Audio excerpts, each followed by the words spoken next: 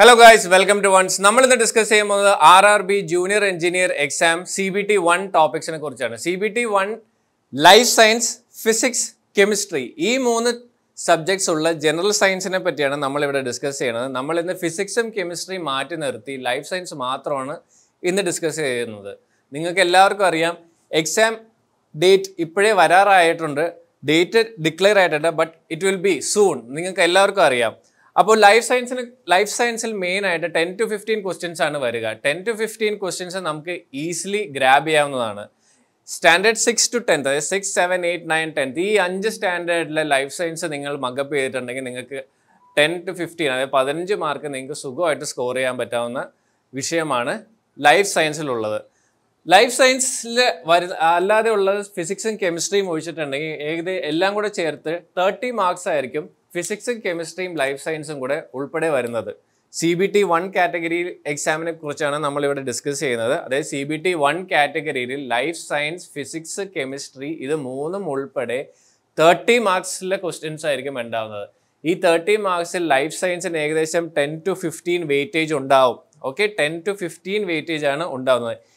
Life science topics classification of organs, cytology, genetics, evolution and hereditary, classification of plant kingdom, human blood and blood groups, plant morphology and plant hormones and ecology, classification of animals in tissue and organ system and human eye, nutrients, nutrition and natural resources. Itrayana life science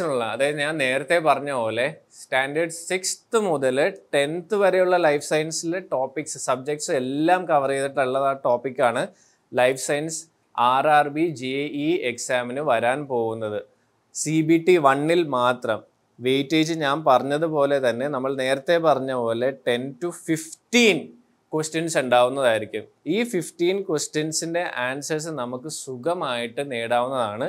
These topics matram nammal padicha matram madi. Idana main aayittu varuna topic. Idil classification of organs classification of organs ulladana nammade animal tissue, organs and organ system, human eye adile varunundu. Adeypole thanne plant morphology, plant hormones, plant diseases, plant tissues ellam interconnected aanu. Adondu idu ningalku sugamayitte padichedukavunnathanu. Plant tissue plant tissue and animal tissue connected nutrients and natural resources. Our food chains and food cycle nutrition and natural resources. It's equally important these nutrients and natural resources, plant hormones, plant diseases, plant tissue, plant morphology interconnected. This topic interconnected.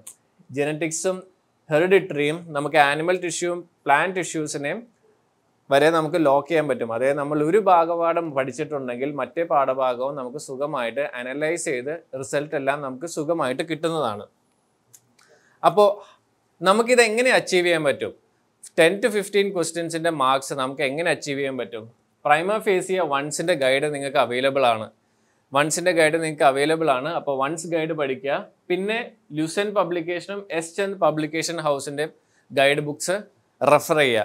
Moreover, class 6th model class 10th vareyulla life science book adayithu 5 books aa 5 bookകൾ നിങ്ങൾ refer ചെയ്തിട്ടുണ്ടെങ്കിൽ അതിൽനിന്ന് സുഗമായിട്ട് നിങ്ങൾക്ക് സബ്ജക്റ്റിനുള്ള marks അതായത് 10 to 15 ക്വസ്റ്റ്യൻസിനുള്ള mark നിങ്ങൾക്ക് സുഗമായിട്ട് achieve ചെയ്യാൻ പറ്റുന്നതാണ്. അപ്പോൾ നമ്മൾ പറഞ്ഞ പോലെ CBT 1 നെ കുറിച്ചുള്ള ഡിസ്കഷൻ ആണ്. ഇതിൽ മെയിൻ ആയിട്ട് സബ്ജക്ട്സ് മാത്തമാറ്റിക്സ് ഉണ്ട്, ജനറൽ അവയർനെസ് ആൻഡ് റീസണിംഗ് ഉണ്ട്, പിന്നെ ജനറൽ സയൻസ് ഉണ്ട്. മാത്തമാറ്റിക്സിന് 30 മാർക്ക് ഉണ്ട്, ജനറൽ അവയർനെസ്സിന് 25 മാർക്സ് ഉണ്ട്, ജനറൽ അവയർനെസ്സിന് 15 ഉണ്ട്. ജനറൽ സയൻസിന് 30 മാർക്സ് ഉണ്ട്. ഈ 30 മാർക്സിൽ നമുക്ക് 15 മാർക്സ് ലൈഫ് സയൻസിന് സുഖമായിട്ട് സ്കോർ ചെയ്യാൻ പറ്റുന്നതാണ്. നമ്മൾ പറഞ്ഞ പോലെ കമ്പ്യൂട്ടർ ബേസ്ഡ് ടെസ്റ്റ് ആണ്. കമ്പ്യൂട്ടർ ബേസ്ഡ് ടെസ്റ്റോ എല്ലാം ഓൺലൈൻ ആയിട്ടുള്ള ഒബ്ജക്റ്റീവ് ടൈപ്പ് ക്വസ്റ്റ്യൻസ് ആണ് ഇതിൽ വരിക. അതുകൊണ്ട് കൂടുതൽ ബുദ്ധിമുട്ടുണ്ട്. നിങ്ങൾ നേരത്തെ പഠിച്ചതിനെല്ലാം ഒന്നും കൂടെ റിവൈസ് ചെയ്യുമ്പോഴത്തേക്കും എല്ലാ ആൻസേഴ്സും ഈസിലി ആയിട്ട് നിങ്ങൾക്ക് മഗപ്പ് ചെയ്യാൻ പറ്റുന്നുണ്ട്. മിനിമം ക്വാളിഫൈങ് മാർക്സ് 40% ആണ്. 40% മാർക്സ് നിങ്ങൾക്ക് കിട്ടിയിട്ടുണ്ടെങ്കിൽ നിങ്ങൾ ആ സബ്ജക്റ്റിന് ക്വാളിഫൈ CBT 1 ക്വാളിഫൈ ആകും. അതേപോലെ തന്നെ നെഗറ്റീവ് മാർക്സിങ് നിങ്ങൾ ശ്രദ്ധിക്കണം. ആൻസർ ശരി ഉത്തരമാണെങ്കിൽ 1 മാർക്കും നെഗറ്റീവ് മാർക്സ് ആയിട്ട് 1/3 മാർക്സും കട്ട് ഓഫ് ആവുന്നതാണ്. അതുകൊണ്ട് സൂക്ഷിച്ച് നോക്കിയും കണ്ടും വേണം ആൻസേഴ്സ് ചെയ്യാൻ. ധൃതി പിടിച്ച് ആൻസേഴ്സ് ചെയ്തിട്ട് കട്ട് ഓഫ് മാർക്സ് കിട്ടിയിട്ട് ഫെയിൽ ആവേണ്ട അവസ്ഥ വരരുത്. ഇപ്പോൾ പറഞ്ഞ പോലെ മാത്തമാറ്റിക്സിന് 30, general അവയർനെസ്സിന് 25, general awareness and reasoning 25, general awareness 15, general സയൻസിന് 30, total 100 മാർക്സിനാണ്. ഈ 100 മാർക്സ് നിങ്ങൾക്ക് കിട്ടുന്നത് 90 മിനിറ്റ്സ് മാത്രമേ ഉള്ളൂ. അതായത് ഒരു ആൻസറിന് വേണ്ടി നിങ്ങൾക്ക് 1 മിനിറ്റ് പോലും തികച്ച് കിട്ടുന്നില്ല. അതുകൊണ്ടാണ് ഞാൻ പറഞ്ഞത് ആൻസർ ചെയ്യുമ്പോഴത്തേക്കും സൂക്ഷിച്ച് ശരിക്കും വായിച്ച് ശ്രദ്ധയോടെ വേണം ചെയ്യാനായിട്ട്. കാരണം നമ്മളിവിടെ കട്ട് ഓഫ് മാർക്ക് ആയിട്ടുള്ള 1/3 മാർക്ക് ഇത് ശ്രദ്ധിക്കണം.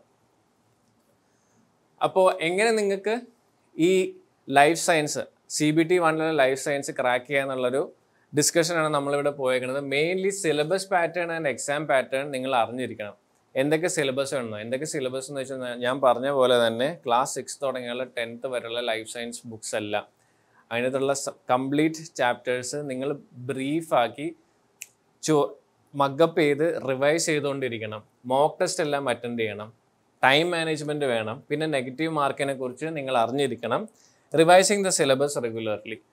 Syllabus pattern and exam pattern എല്ലാ ടോപ്പിക്സും it should be on your tip of your finger.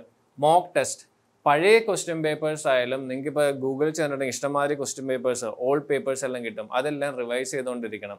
Objective type questions ആയതുകൊണ്ട് നിങ്ങൾ പേടിക്കേണ്ട ആവശ്യമില്ല. ആൻസേഴ്സ് എല്ലാം നിങ്ങളുടെ കൺമുമ്പിൽ തന്നെ ഉണ്ടാവും. You should be very careful while answering the questions because there is A cut off mark. ഒരു നെഗറ്റീവ് മാർക്കിംഗ് ഉള്ളത് കൊണ്ടാണ് കെയർഫുൾ ആയിരിക്കേണ്ടത്. പിന്നെ ടൈം മാനേജ്മെൻറ്റ് പറഞ്ഞ പോലെ തന്നെ ഒരു question 1 minute തികച്ചില്ല.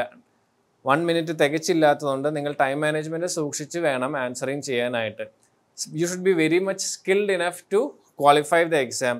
Subjects vice reading വേണം, റെഗുലറായിട്ട് പ്രിപ്പയർ ചെയ്യണം, റിവിഷൻസ് വേണം, ടൈം മാനേജ്മെൻറ്റ് വേണം. പിന്നെ ഇത് കൂടാണ്ട് നെഗറ്റീവ് മാർക്കിനെ കുറിച്ച് നിങ്ങൾ ശ്രദ്ധ വേണം. അത് എസ്പെഷ്യലി എക്സാം ചെയ്യുമ്പോഴത്തേക്കും നിങ്ങൾ മോക്ക് ടെസ്റ്റ് റെഗുലറായിട്ട് ചെയ്യുമ്പോഴത്തേക്കും അവിടെ വരുന്ന നെഗറ്റീവ് മാർക്കിങ്സ് എത്രയാണെന്ന് വെച്ചാൽ നിങ്ങൾ വീണ്ടും ബ്രീഫ് ചെയ്യണം. നെക്സ്റ്റ് ടൈം വീണ്ടും മോക്ക് ടെസ്റ്റ് റിപ്പീറ്റ് ചെയ്യുമ്പോഴത്തേക്കും നിങ്ങൾക്ക് മനസ്സിലാവും എപ്പോഴും നെഗറ്റീവ് മാർക്കിങ്സ് എത്ര കുറയ്ക്കാൻ പറ്റുന്നു അത്രയും കുറച്ച് വരണം. പിന്നെ റിവൈസിങ് സിലബസ് റെഗുലർലി ആയിട്ട് എല്ലാ ദിവസവും ഈ 5 പാഠഭാഗങ്ങൾ, അതായത് സ്റ്റാൻഡേർഡ് 6 തുടങ്ങി സ്റ്റാൻഡേർഡ് 10th വരെയുള്ള ലൈഫ് സയൻസ് ടോപ്പിക്സ് നമ്മൾ റെഗുലറായിട്ട് ഡിസ്കസ് ചെയ്ത് റിവൈസ് ചെയ്ത് പഠിച്ചെടുക്കണം. ഓക്കെ, ഇതാണ് നമ്മൾ ഇത്രയും നേരം ഡിസ്കസ് ചെയ്തുകൊണ്ടിരുന്നത് RRB JE എക്സാമിലെ ലൈഫ് സയൻസിനെ കുറിച്ച്. ഇൻട്രൊഡക്ഷൻ, സിലബസ് എങ്ങനെ റിവൈസ് ചെയ്യണം, നെഗറ്റീവ് മാർക്കിംഗ് എന്തോരം ഉണ്ട്, ടൈം മാനേജ്മെൻറ്റ്, മോക്ക് ടെസ്റ്റ് ഏത് രീതിയിൽ പോകണം, പഴയ ക്വസ്റ്റ്യൻ പേപ്പേഴ്സ് എങ്ങനെ നമ്മൾ വീണ്ടും റിപ്പീറ്റേറ്റീവായിട്ട് ഡിസ്കസ് ചെയ്യണം. അപ്പോൾ നമ്മൾ ഇനി നെക്സ്റ്റ് സെഷനിൽ വരുന്നത് ഓരോ ടോപ്പിക്സും നമ്മൾ ബ്രീഫായിട്ട് അനലൈസ് ചെയ്ത് അതിൽ വരുന്ന ഇമ്പോർട്ടൻറ്റ് ക്വസ്റ്റ്യൻസും ഡിസ്കസ് ചെയ്തിട്ടായിരിക്കും പോകുന്നത്. Okay, so thank you for watching once. Have a nice day.